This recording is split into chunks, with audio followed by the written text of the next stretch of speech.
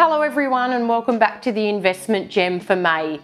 So it's nearly that time of the year again, tax time, when you need to start thinking about your investment property and what you can claim back on. So it's probably a good time to check in with your accountant just to see if everything's up to date or you do need to finalise anything before the end of the financial year. For the month of May, I'm just going to focus on smoke alarms and the responsibility of a landlord and a tenant when you have smoke alarms in your property. Did you know, as a tenant, if you do come across that your smoke alarm is not working or you think it may be faulty, you do need to report that to your agent or your landlord.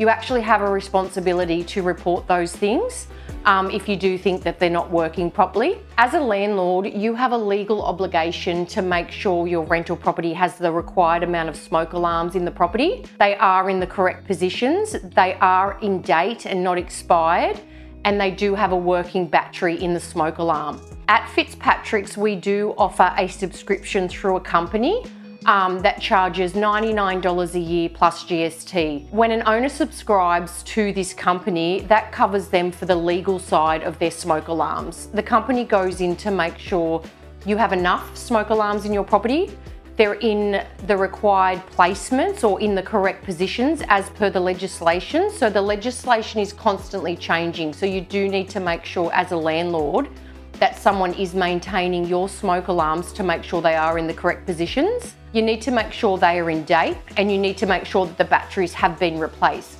You do have to have your smoke alarms checked yearly.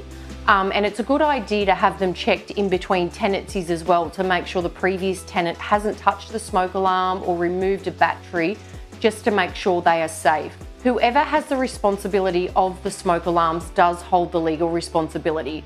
So if you give that to a company, as I said, we do enroll in a company, we do use Detector Inspector.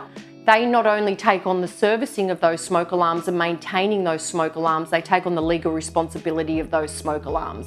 So if you are a landlord and you do have questions in regards to the smoke alarms in your property, or you're not enrolled in a service, even if you're a landlord that self-manages and you've got any questions, please give me a call. My number's on the Fitzpatricks website, but that's another month with the investment gem, and I'll see you all in June.